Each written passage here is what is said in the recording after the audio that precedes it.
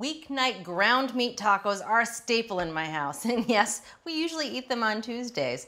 But every once in a while, I like to slow it down and make something with a bit more flavor, like Cochinita Pibil, which is a traditional Mexican recipe from the Yucatan region, and it involves cooking a whole pig with a bunch of annatto seeds and some banana leaves, and it tastes amazing.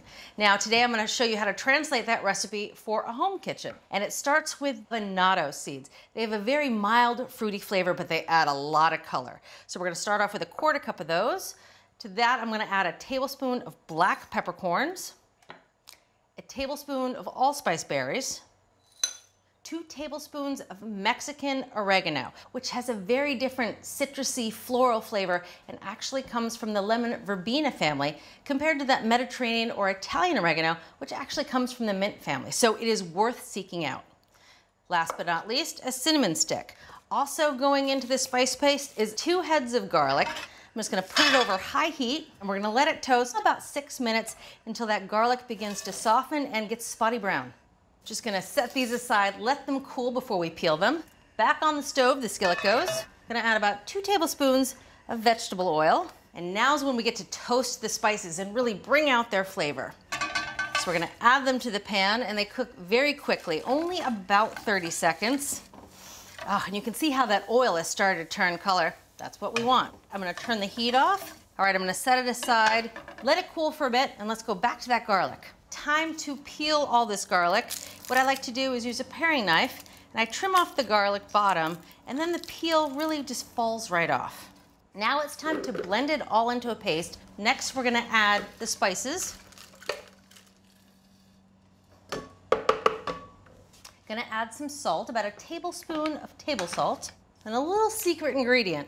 This is liquid smoke, which is actually an all-natural product. It's just condensed smoke vapor, and a little goes a long way, just a teaspoon. And now we're gonna add some orange juice. Traditionally, they use bitter oranges, so we're gonna offset our orange juice with a little vinegar.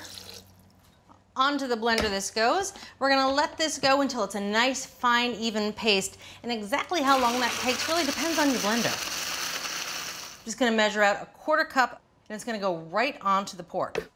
And now we're gonna get to the last 2 ingredients. This is just a nice big onion. I'm gonna cut it into big slices. And notice I didn't peel it. I did that on purpose. I think it's easier to peel an onion after you cut it. So I'm gonna put these on a nice rimmed baking sheet that I can bring out to the grill. Last but not least, finally, the pork. This is a 4-pound pork butt from the shoulder region, which turns really meltingly tender after you cook it for a while. I'm just gonna cut this nice big roast into 2 pieces. They'll just cook a little more quickly and there's a little more surface area to get more flavor in. These are gonna go onto a sheet pan. All right, now things are about to get messy because now's when we're gonna add that spice paste to the pork. And as I mentioned, those annatto seeds add coloring to food. They will also stain your hands. I like to put on gloves. Put half of it on one, half of it on the other. And I'm just gonna rub this spice rub all over the pork. All right, so now it's time to take these gloves off and head out to the grill. I've been heating this grill up with all the burners on high for about 15 minutes, so it is good and hot. Then I'm gonna clean the grill. First, I'm gonna run a nice grill cleaning brush over to get off any big pieces. And next, I'm gonna take a wad of paper towels, a nice pair of long tongs. This is some vegetable oil. And I'm just gonna rub the vegetable oil evenly over the grill grates, which helps clean them, but also helps season them and keep them a bit more non-stick. Now, time for the pork and onions. Oh, just gonna put the pork right on the grill. We're just looking for a nice char on all sides. Same with the onions. The onions should take about 10 minutes, but the pork should really only take about 6 minutes.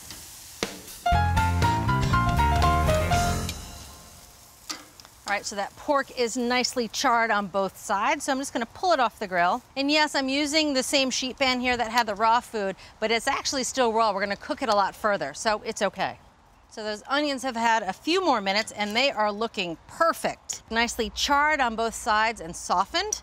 So I'm just gonna turn the grill off here. We're gonna let it cool down and we can head inside.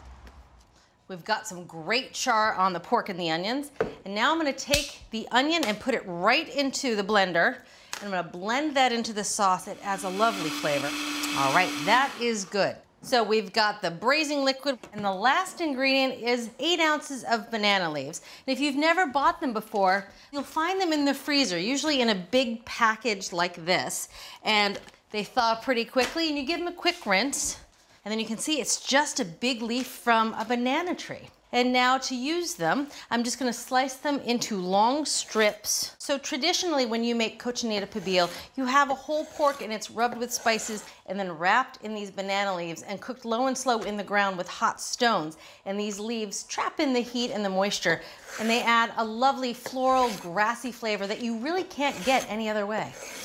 So now that I've cut these banana leaves into nice strips, I'm gonna pound them to help release some of their oils and flavors. All right, we're gonna cook all of this sous vide, which means we're gonna cook it at 155 degrees in plastic bags for 22 to 26 hours. Now these are freezer bags, so they're nice and thick, and they're a gallon each. And I'm gonna put 1 pork roast into each bag, pour the sauce evenly into each bag, and remember that paste is a stainer, so I'm trying to be very careful not to get it all over the kitchen. Divide the banana leaves between the bags. Last but not least, 4 bay leaves in each bag. 1, 2, 3, 4. Now I'm gonna take the bag and just massage everything together so everything gets coated with that flavorful sauce.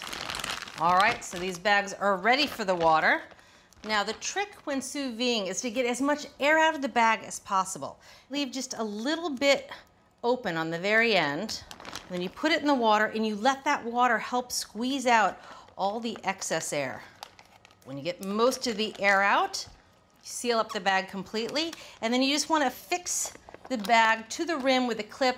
That just prevents it from moving around too much or letting the lip of the bag fall into the water, which could make a mess. These are going to sit in this water again for 22 to 26 hours, and that is a long time. And as you can imagine, the water is going to evaporate out of here unless we wrap it tightly on top. So this is where plastic wrap comes in.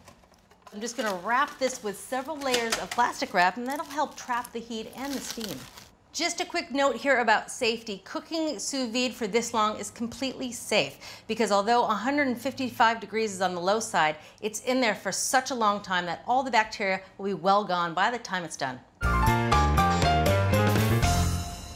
This pork has been cooking for 23 hours, and it's time to unwrap it. Oh, the smells coming out of this sous vide are amazing. I'm gonna reach in there with some tongs, grab that pork, and now there's a lot of flavorful juice in this bag. So I'm gonna drain it into a colander. That colander will catch the bay leaves and those banana leaves. Oh, look at this beautiful pork. Cut it up into pieces that are about 1/2 inch big. My knife doesn't even need to cut through this. It just falls apart. Oh, time to marry the two. Meat your sauce.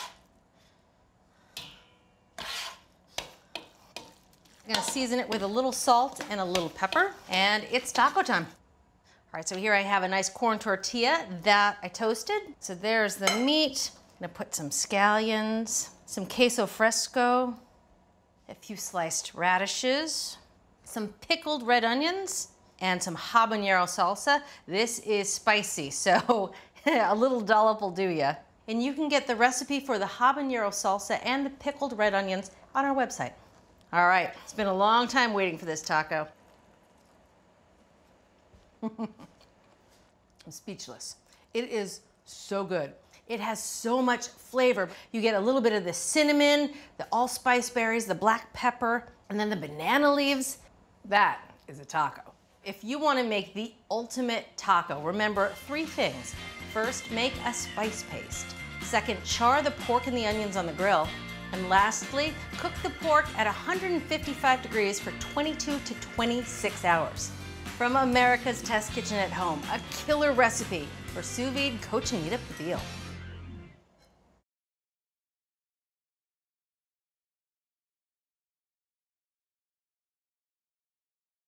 Thanks for watching America's Test Kitchen. What'd you think? Well, leave a comment and let us know which recipes you're excited to make, or you can just say hello. You can find links to today's recipes and reviews in the video description. And don't forget to subscribe to our channel. See you later. I'll see you later.